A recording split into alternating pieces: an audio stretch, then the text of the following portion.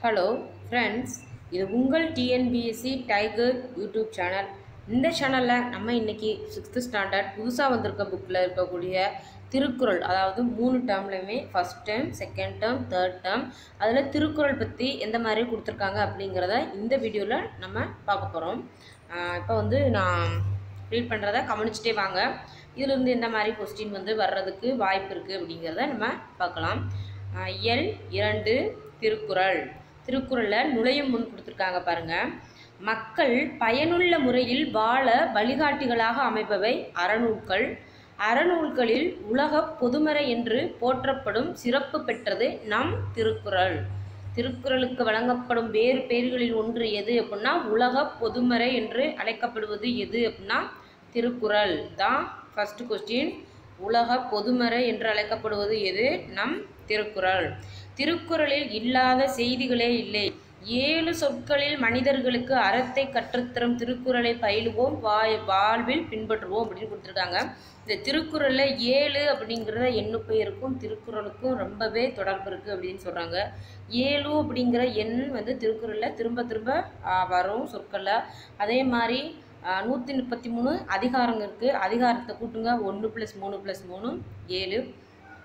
1330 குறட்பாக்களையும் கூட்டுங்க, 1 + 3 + 3 + 0, அதுலேயும் 7 வரும். அதனோட அந்த அடி 2 அடியில் எத்தனை வார்த்தைகள் கொடுத்துருப்பாங்க அப்படின்னா முதல் மேலே 3, கீழே மேலே 4, கீழே 3, மொத்தம் சேர்த்து 7. ஸோ திருக்குறளுக்கும் 7 அப்படிங்கிற எண்ணு பேருக்கும் ரொம்ப தொடர்பு இருக்குது அப்படின்னு கூட சொல்லலாம். எந்த எண்ணுக்கும் திருக்குறளுக்கும் அதிக தொடர்பு இருக்குது அப்படின்னு சொன்னால் 7 அப்படிங்கிற எண். இப்போ கடவுள் வாழ்த்து கொடுத்துருக்காங்க. ஃபஸ்ட்டு அதை பாருங்கள்.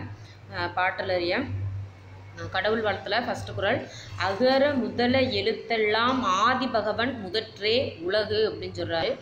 அதுக்கு என்ன பொருள் அப்படின்னா அகரமே எழுத்துகளுக்கு தொடக்கம், ஆதி பகவனே உலகுக்கு தொடக்கம் அப்படின்னு சொல்கிறாரு. அகர முதல எழுத்தெல்லாம் ஆதி பகவன் முதற்றே உலகு. ஆக ஆ அப்படிங்கிற எழுத்து தான் எழுத்துகளுக்கு எல்லாம் முதல் எழுத்து ஆ. அதே மாதிரி இந்த உலகத்துக்கு முதல் தொடக்கம் எது? அந்த ஆதி பகவான் அப்படின்னு சொல்கிறாரு. அகர முதல எழுத்தெல்லாம் ஆதி பகவன் முதற்றே உலகு அப்படின்னு கடவுள் வாழ்த்துல திருக்குறள் சொல்கிறாரு. ரெண்டாவது என்ன கொடுத்துருக்காங்க அப்படின்னா வான் சிறப்பு அப்படின்னு கொடுத்துருக்காங்க. வான் சிறப்பில் என்ன கொடுத்துருக்காங்கன்னு பாருங்கள். ரெண்டாவதுக்குள்ள, விண் நின்று பொய்ப்பின் விருநீர் வியனுலகத்து உள்நின்று உடற்றும் பசி அப்படின்னு கொடுத்துருக்காங்க. இதனோட பொருள் என்னன்னா, மழை உரிய காலத்தில் பெய்யாது போனால் உலகத்து உயிர்களை எல்லாம் பசி துன்புறுத்தும் அப்படின்னு கொடுத்துருக்காங்க. நீங்கள் குறளை படிக்கும் போதே அதனோட பொருளை நம்ம நல்லா புரிஞ்சு படிக்கணும். அப்போ தான் நம்ம இந்த குறளை கொடுத்துட்டு கீழே எதுக்கு பொருந்தும் அப்படின்னு கேட்பாங்க. கேட்கும்போது நம்ம கரெக்டாக எழுத தெரியணும். அதாவது இந்த குறள் அன்பு சம்மந்தப்பட்டதா, பண்பு சம்மந்தப்பட்டதா, என்ன சம்மந்தப்பட்டது அப்படிங்கிறத நம்மளுக்கு கரெக்டாக எழுத தெரியணும். அதாவது விண் நின்று பொய்ப்பின் விருநீர் அப்படின்னா விண்ணிலிருந்து, விருநீர்னா என்ன நீர் அப்படின்னா மழை நீர், பொய்ப்பின்னா பொய்யாது போனால், அதாவது வானத்தில் இருந்து மழை நீர் பெய்யாது போயிருச்சு அப்படின்னா பெய்யாது பொய்ப்பின் வியனுலகத்து உள் நின்று உடற்றும் பசி. வியனுலகம்னா என்ன உலகம்? இது இந்த நம்ம வாழ்ந்துக்கிட்டு இருக்க உலகம். இந்த மண்ணுலகத்தில் உள் நின்று உடற்றும் பசி என்ன பண்ணுமா? பசி நின்று வாற்றி வதைக்குமா நம்மளை மழை பெய்யாது போனால் அப்படின்னு கொடுத்தா இந்த பாடலோட பொருள். அதான் விண் நின்று பொய்ப்பின் விருநீர் வியனுலகத்து உள் நின்று உடற்றும் பசி அப்படிங்கிறதா இதுதான் இந்த பாடலோட பொருள். அதுக்கடுத்து அதை எப்போவுமே நல்லா பொருளை புரிஞ்சு படிச்சிங்க அப்படின்னாவே நீங்கள் ஈஸியாக மூன்றாவது பாருங்கள். கெடுப்பதுவும் கெட்டார்க்கு சாய்வார் மற்றாங்கே எடுப்பதுவும் எல்லாம் மழை அப்படின்னு கொடுத்துருக்காங்க. அதனோட பொருள் என்ன அப்படின்னா உரிய காலத்தில் பெய்யாது கெடுப்பதும் மழைதான், உரிய காலத்தில் பெய்து காப்பதும் மழைதான் அப்படின்னு கொடுத்துருக்காங்க. அந்த பாடலை பாருங்கள். கெடுப்பதுவும் கெட்டார்க்கு சார்வாய் மற்ற ஆங்கே எடுப்பதுவும் எல்லாம் மழை. அதாவது அதிலே வந்துடுச்சு கெடுப்பதும் மழைதான், கெடுப்பதுவும் மழைதான் கெட்டார்க்கு. அப்புறம் என்ன பண்ணுது அப்படின்னா கெடுப்பதுவும் கெட்டாருக்கு சார்பாய் மற்றாங்கே எடுப்பதுவும் இல்லாமலா. அவங்களுக்கு சார்பாக என்ன செய்யுதுன்னா கரெக்டான நேரத்தில் பெய்து, எடுப்பதும் இல்லாமலை அப்படின்னா அவங்கள வந்து காப்பதும் எல்லாமே மழை தான் அப்படின்னு சொல்கிறாங்க. அதுதான் கெடுப்பதுவும் கெட்டாருக்கு சார்பாய் மற்றாங்கே எடுப்பதும் இல்லாமலை. கெடுப்பதும் மழை தான், அந்த கெட்டு போகிற நேரத்தில் கரெக்டாக அவங்களுக்கு சார்பாக பெய்து அவங்கள வந்து காப்பதும் மழை தான் அப்படின்னு சொல்கிறாங்க 3வது பாட்டில். அதுக்கடுத்து பாருங்கள், நீர்த்தாரோட பெருமைன்னு சொல்லிட்டு 4வது கொடுத்துருக்காங்க. இந்த நீர்த்தார் பெருமையில் 4வது குறள் என்ன அப்படின்னா, செயற்கரிய செய்வார் பெரியர் சிறியர் செயற்கரிய செய்களாதார் அப்படின்னு கொடுத்துருக்காங்க. அதனோட பொருள் என்ன அப்படின்னா, முடியாத செயலையும் முடித்து காட்டுபவர் பெரியோர், முடியாது என்பவர் சிறியோர் அப்படின்னு கொடுத்துருக்காங்க. அதான் செயற்கரிய செய்வார் பெரியர். செயற்கரிய அப்படின்னா செய்தற்கு அரிய செயல், செய்ய முடியாத செயல், அதான் செய்தற்கு அரிய செயலையும் செய்வார் யாராம், பெரியராம். அப்போ சிறியவர்கள் வந்து என்ன செய்வாங்க அப்படின்னா செய்தற்கரிய செய்களாதார், செய்யாதவர். அதாவது செய்தற்கரிய செயலை வந்து செஞ்சு முடிக்காதவங்க யாரு அப்படின்னா சிறியவர் அப்படின்னு சொல்கிறாங்க. அதான் நீர்த்தார் பெருமை அப்படிங்கிற குறளில் கொடுத்துருக்காங்க. 5வது மக்கள் பேரு. மக்கள் பேரில் என்ன கொடுத்துருக்காங்க அப்படின்னா, தம் மக்கள் அறிவுடைமை மாநிலத்து மண்ணுயிருக்கெல்லாம் இனிது அப்படின்னு கொடுத்துருக்காங்க. என்ன அப்படின்னா, தம் மக்கள் அறிவுடைமை மாநிலத்து மண்ணுயிருக்கெல்லாம் இனிது அப்படின்னு கொடுத்துருக்காங்க. அதனோட பொருளை பாருங்க. தம்மை விட தம் பிள்ளைகள் அறிவுடையோர் என்றார் மக்களுக்கு அதுதான் மகிழ்ச்சி. அதான் தம்மின்னா தன்னை விட, தம் மக்கள் அறிவுடைமை, தன்னோட குழந்தைகள் வந்து அறிவுடையவராக இருக்கணும். அதுதான் என்னது, மாநிலத்து மண்ணுயிருக்கெல்லாம் இனிது. இந்த மாநிலத்தில் இருக்கக்கூடிய மண் உயிர் எல்லாற்றுக்கும் இனிது எது அப்படின்னா தம் மக்கள் அறிவுடைமை, தம்மை விட தன்னுடைய மக்கள் வந்து அறிவுடையவராக இருப்பது அப்படின்னு கொடுத்துருக்காங்க. 6வது குறள் பாருங்க. ஈன்ற பொழுதின் பெரிதுவக்கும் தன்மகனை சான்றோன் என கேட்ட தாய். அதோட பொருள், தன் பிள்ளையின் புகழை கேட்ட தாய் பெற்றெடுத்த போது அடைந்த மகிழ்ச்சியை விட பெருமகிழ்ச்சி அடைவாள் அப்படின்னு கொடுத்துருக்காங்க. அதான் ஈன்ற பொழுது, ஒரு குழந்தையை பெற்ற பொழுதின் பெரிதுவக்கும் தன்மகனை சான்றோன் என கேட்ட தாய். அதாவது தன்னோட மகனை வந்து சான்றோன் அப்படின்னு கேட்குற தாய்க்கு கேட்ட தாய் தான் என்னது, அதாவது தன்னோட வந்து குழந்தை பெற்றெடுத்த சந்தோஷத்தை விட பெரிதுவக்கும்னா பெரிய சந்தோஷம் எது அப்படின்னா தன் மகனை சான்றோன் அப்படின்னு பிறர் கூற கேட்பதுதான் ஒரு பெத்த தாய்க்கு புகழை தேடி தரும் அப்படின்னு, அதாவது சந்தோஷம் மகிழ்ச்சி அப்படின்னு கொடுக்குறாங்க. பெற்ற பொழுதை விட தன் மகனை சான்றோர்னு அடுத்தவங்க கூற கேட்பது தான் மிகப்பெரிய மகிழ்ச்சி அப்படின்னு சொல்கிறாங்க. அன்புடைமையில் என்ன கொடுத்துருக்காங்கன்னு பாருங்கள். அன்புடைமையில் 7வது, அன்பிலார் எல்லாம் தமக்குரியர் அன்புடையர் என்பும் உரியர் பிறர்க்கு அப்படின்னு கொடுத்துருக்காங்க. அதோட பொருள் கேளுங்க. அன்பு இல்லாதவர் எல்லா பொருளும் எனக்கே என்பார்கள், அன்பு உடையவர்கள் தம் உடம்பும் பிறர்க்கே என்பார்கள் அப்படின்னு கொடுத்துருக்காங்க. அதான் அன்பிலார் எல்லாம் தமக்குரியர். அதாவது அன்பு இல்லாதவங்க என்ன சொல்லுவாங்க அப்படின்னா எல்லாம் தமக்குரியர், எல்லாமே எனக்கு தான் அப்படின்னு நினைப்பாங்களாம். அன்பு உடையவர் என்ன சொல்லுவாங்களாம், என்பும் உரியர் பிறர்க்கு.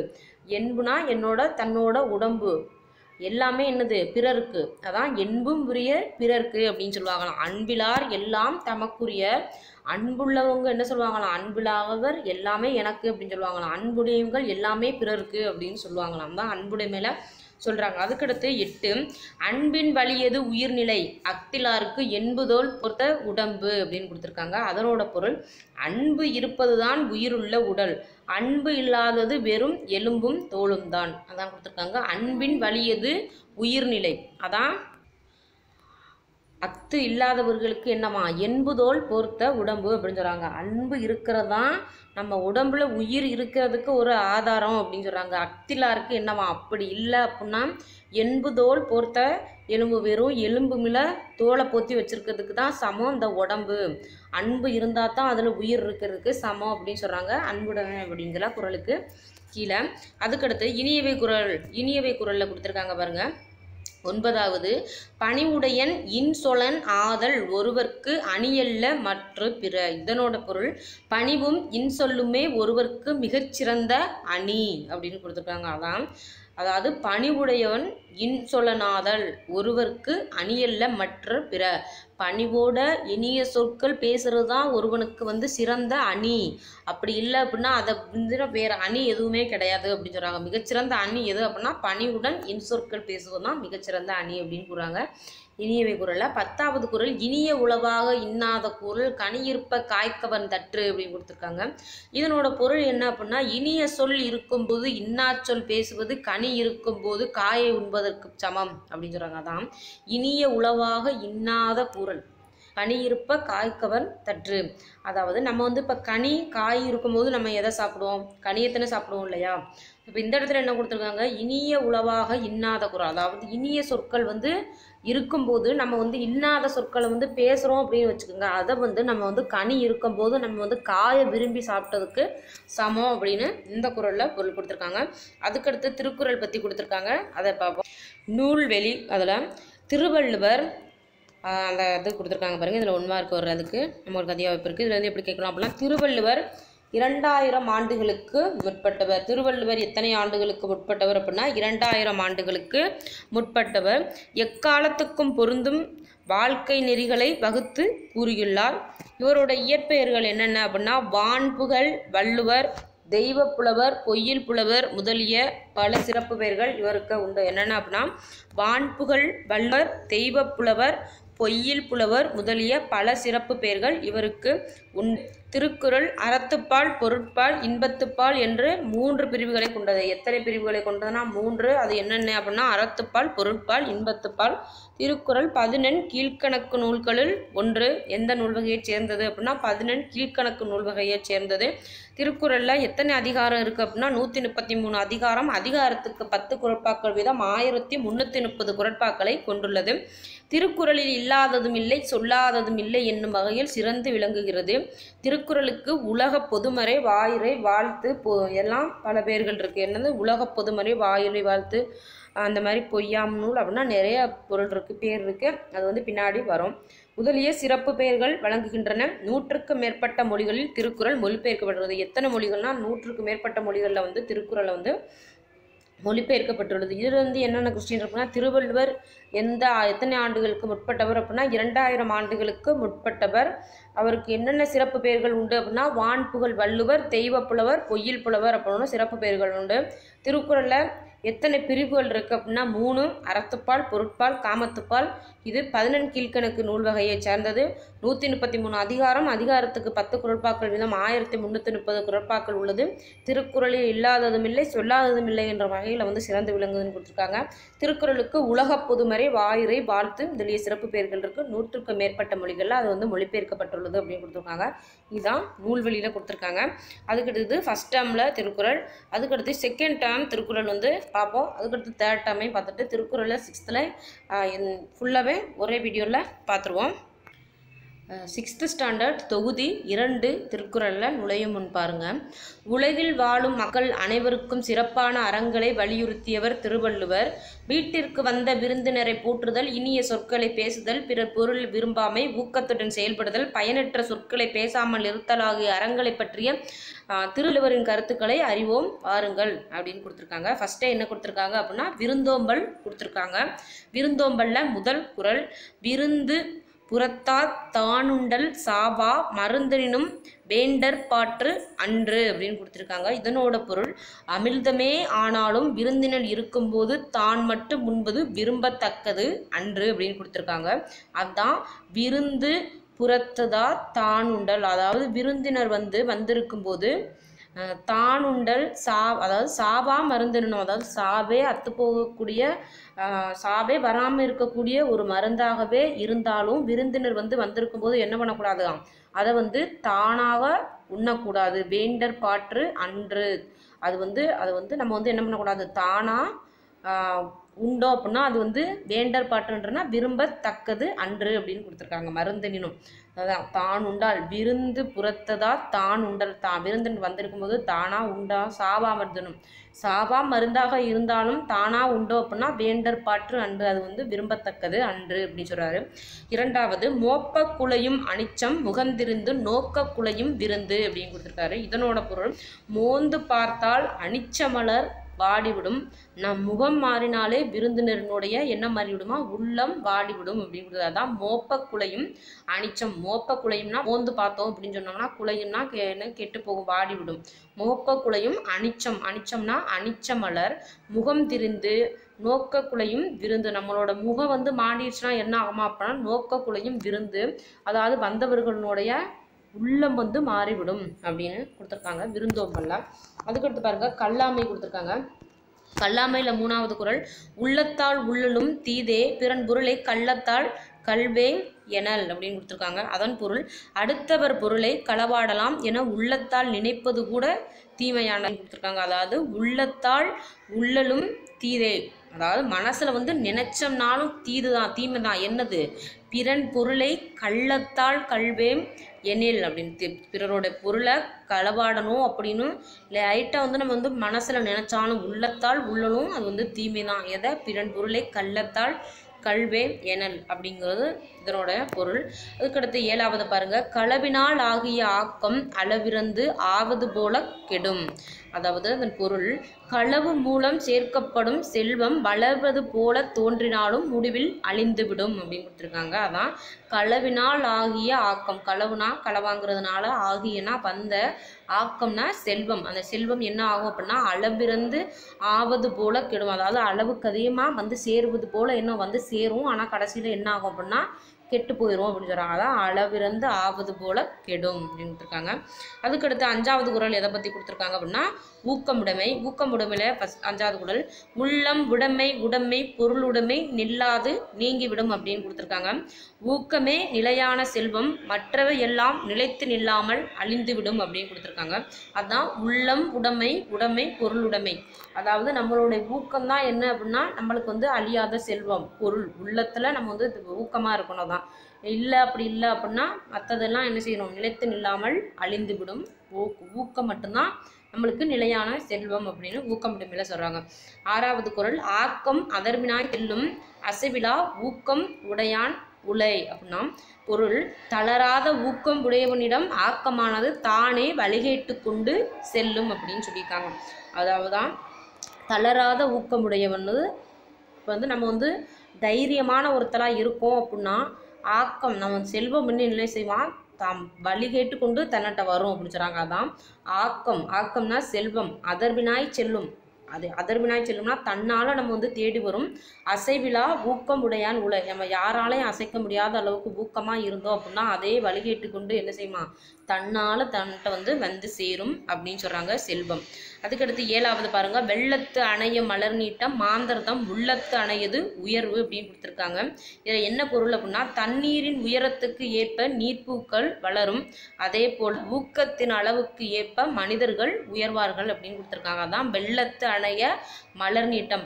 வெள்ளம் வந்து இந்த தண்ணீர் வந்து அளவுக்கு ஏற்ப என்ன சொல்லுமா, மலர்கள் வந்து அந்த அளவுக்கு நீட்டி காணப்படும். அதே போல் மாந்தர்தம் உள்ளத்து அணையது உயரும். நம்மளோட உள்ளம்னா என்ன கொடுத்துருக்காங்க, ஊக்கம். நம்மளுடைய ஊக்கத்தினுடைய அளவுக்கு ஏற்ப என்ன ஆகுமா, நம்மளோட உயர்வு இருக்கும் அப்படின்னு சொல்கிறாங்க. அதான் அந்த இடத்துல கொடுத்துருக்காங்க, உள்ளத்து அணையது உயர்வு. நம்மளோட ஊக்கம் போல் உள்ளத்தில் உயர்வு இருக்கும் அப்படின்னு கொடுத்துருக்காங்க.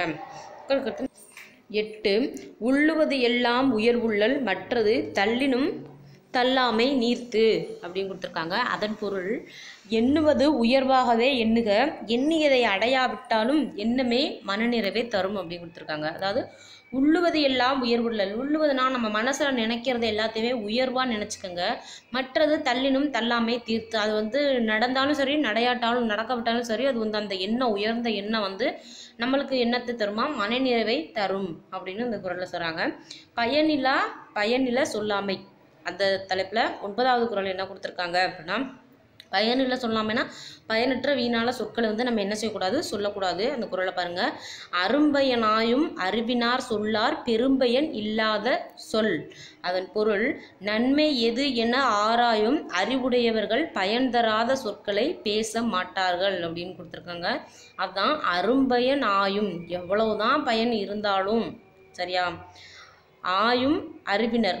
அந்த பயனை நன்மை எது அப்படின்னும் நம்ம வந்து நல்லா அறிஞ்ச அறிவுடையவர்களாக இருந்தோம் அப்படின்னா சொல்லார் பெரும்பயன் இல்லாத சொல், அந்த பயன் தராத சொற்களை என்ன பண்ண மாட்டாங்களாம், பேசவே மாட்டாங்க. அந்த பயனை அறிஞ்ச அறிவுடையவர்களாக தான் அரும்பயன் ஆயும் அறிவினார், அறிவு உடையவர்கள் என்ன மாட்டாங்க, சொல்லார் பெரும் பயனில்லாத சொற்களை பேச மாட்டார்கள் அப்படின்னு சொல்கிறாங்க. அதுக்கடுத்து 10 சொல்லுக சொல்லில் பயனுடைய சொல்லற்க சொல்லில் பயனிலா சொல். இதன் பொருள் பயனுடைய சொற்களை மட்டுமே பேசுக, பயனில்லாத சொற்களை பேசாமல் விட்டுவிடுக அப்படின்னு சொல்கிறாங்க. அதுதான் சொல்லுக சொல்லில் பயனுடைய. சொல்லுங்க, என்ன சொல் சொல்லுங்க, பயனுள்ள சொல்ல சொல்லுங்க. சொல்லற்க அப்படி இல்லையா, சொல்லின் பயனில்லாத சொல், பயனில்லாத சொற்களை என்ன பண்ணாதீங்க, பேசாதீங்க, அதை வந்து விட்டுருங்க அப்படின்னு சொல்கிறாங்க இந்த 10 குறளில். இதை பற்றி தான் கொடுத்துருக்காங்க. அதுக்கடுத்து திருக்குறள் பற்றி நூல் தொகுப்பு எதுவும் கொடுக்கல. அதுக்கடுத்து நம்ம தொகுதி 3ல் திருக்குறள் பற்றி என்ன கொடுத்துருக்காங்க அப்படிங்கிறத பார்க்கலாம். 3ல் பாருங்கள், திருக்குறள் இயல் 8ல் அமைஞ்சிருக்கு. அதில் ஃபஸ்ட்டு என்ன கொடுத்துருக்காங்க அப்படின்னா அரண் வலியுறுத்தல் அப்படின்னு கொடுத்துருக்காங்க. அதில் ஃபஸ்ட்டு குறள் மனத்துக்கண் மாசில நாதல் அனைத்தரன் ஆகுல நீர பிற. அதன் பொருள் உள்ளத்தில் குற்றம் இல்லாமல் இருப்பதே சிறந்த அறமாகும், மற்றவையெல்லாம் வெறும் ஆரவரமே அப்படின்னு சொல்கிறாங்க. சிறந்த அறம் எது அப்படின்னா நம்ம மனசில் வந்து குற்றம் இல்லாமல் இருக்கணும் அப்படின்னு. அதான் மனத்துக்கண் மாசிலன் ஆதன், அதாவது மனசளவில் என்ன செய்யணும், குற்றம் இல்லாமல் இருக்கணும். அனைத்தரன் ஆகுல நீர பிற, அதுதான் வந்து சிறந்த அறம், மற்றவையெல்லாம் வெறும் ஆரவரமே அப்படின்னு சொல்கிறதான் மனத்துக்கண் மாசிலநாதன் அனைத்தரன் ஆகுல நீர பிற.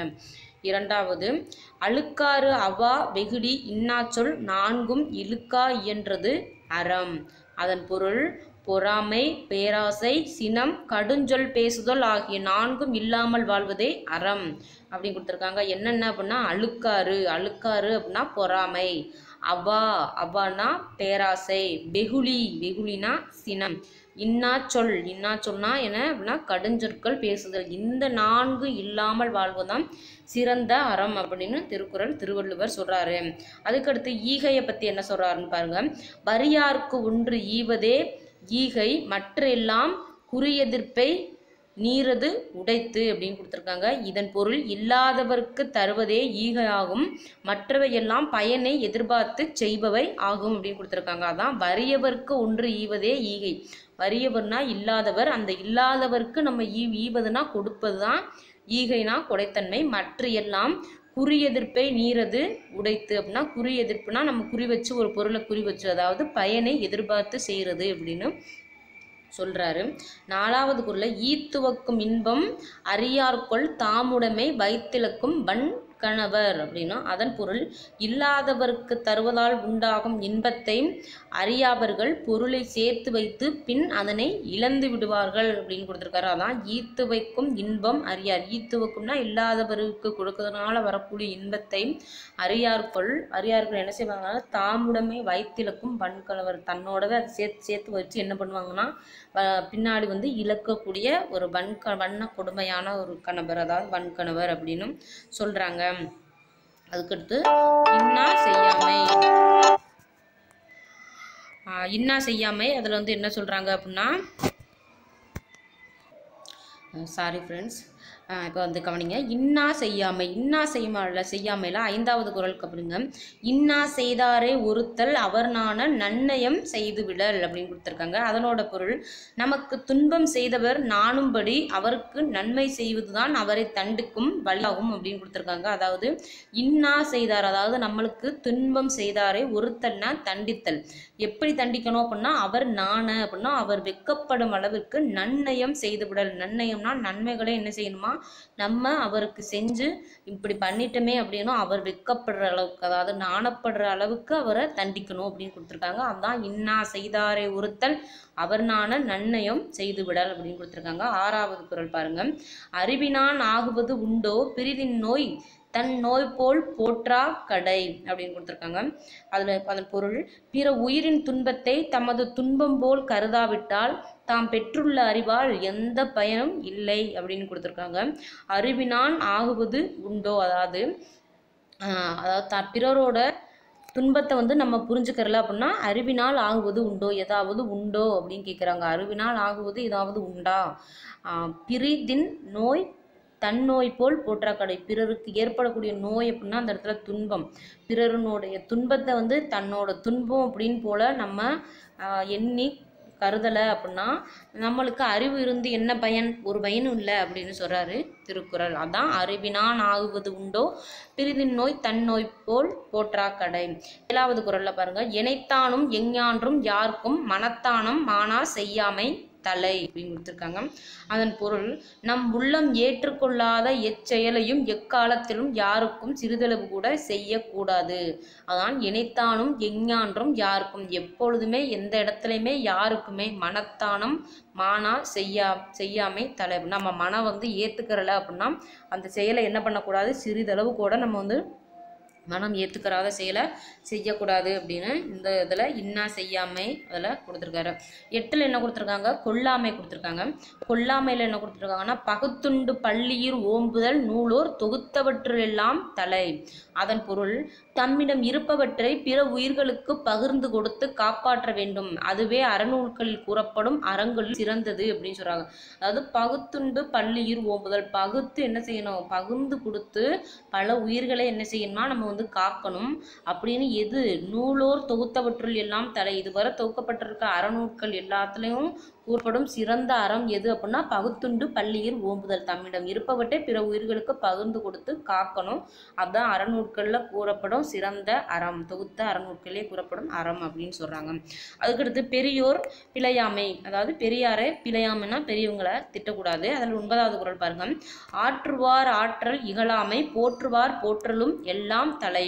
அதான் எனக்கு அதன் பொருள், ஆற்றல் உடையவர்களை இகழக்கூடாது, அதுவே தம்மை தீங்கிலிருந்து காத்து கொள்ளும் வழிகளில் சிறந்த வழியாகும் அப்படின்னு. அதாவது தம்மை விட ஒருத்தர் வந்து ரொம்ப பலசாலியாக இருக்கான் அப்படின்னா அவனோட என்ன செய்யக்கூடாதுன்னா அவர் வந்து இகழக்கூடாது, வம்பு வச்சுக்கிறக்கூடாது. அது வந்து நாமே தீங்கிலிருந்து காத்துக்கிற வழி அப்படின்னு சொல்கிறாங்க. அதான் ஆற்றுவார் ஆற்றல் இகழாமை. அதாவது ஆற்றுவார் ஆற்றல்னா ஆற்றல் உடையவர்கள் என்ன செய்யக்கூடாது, இகழக்கூடாது, இகழாமை. போற்றுவார் போற்றவற்றில் எல்லாம் தலை அப்படின்னா நம்ம வந்து தீங்கிலிருந்து காத்துக்கிடுறதுக்குள்ளேயே ஒரு சிறந்த வழி அப்படின்னு சொல்கிறாங்க. அதுக்கடுத்து 10வது குறளில் பாருங்க, எரியால் சுடப்படினும் உய்வுண்டாம் உய்யார் பெரியார் பிழைத்தொழுகுவார். அதன் பொருள், தீயினால் சுடப்பட்டவர்களை கூட பிழைத்து கொள்ள முடியும், ஆனால் பெரியவருக்கு தீங்கு செய்தவர் தப்பவே முடியாது அப்படின்னு சொல்கிறாங்க. அதாவது என்னவா, தீயினால் சுடப்பட்டவர் கூட பிழைத்து கொள்ள முடியுமா, ஆனால் பெரியவர்களுக்கு தீங்கு செஞ்சிட்டோம் அப்படின்னா என்ன பண்ண முடியாதா, நம்ம அந்த இதில் இருந்து தப்பவே முடியாது அப்படின்னு சொல்கிறாங்க. தான் எரியால் சுடப்படினும் உய்வுண்டா. நம்ம வந்து ஒருத்தர் தீயினால் ஒருத்தரை சுட்டோம் அப்படின்னாலும் நம்மளுக்கு வந்து மன்னிப்பு இருக்குது. உய்யார் பெரியார் பிழைத்தொழுகுவார் அப்படின்னா பெரியவர்கள் என்ன செய்யணும், பெரியவருக்கு என்ன செய்யணும், நம்ம தீங்கு செஞ்சுட்டோம் அப்படின்னா உய்யார்னா நம்ம வந்து தப்பவே முடியாது, அதை தீங்குலேருந்து தப்ப முடியாது அப்படின்னு சொல்கிறாங்க. அதுதான் எரியால் சுடப்படினும் உய்வுண்டாம் உய்யார் பெரியார் பிழைத்தொழுகுவார். அவ்வளோதான் ஃப்ரெண்ட்ஸ், இன்னைக்கு வந்து நம்ம திருக்குறள்ல இருந்து ஃபுல்லாக 6th ஸ்டாண்டர்ட் 3 டேர்மில் இருந்தும் பார்த்தாச்சு. அதை வந்து நீங்கள் வந்து நல்லா திருக்குறளில் இருக்கக்கூடிய குறள்களில் வந்து நல்லா அந்த 30 குறளையுமே நல்லா பார்த்துக்குங்க. இதில் வந்து எந்த மாதிரி கொஸ்டின் கேட்டாலும் நம்ம பொருளை புரிஞ்சு நல்லா படிச்சிட்டோம் அப்படின்னா எப்படி கேட்டாலும் குழப்பி கேட்டாலும் கன்ஃபியூஸாக எப்படி கேட்டாலும் நம்ம வந்து ஈஸியாக ஆன்சர் பண்ணிடலாம். உங்களை அடுத்த வீடியோவுடன் சந்திக்கிறேன். நன்றி.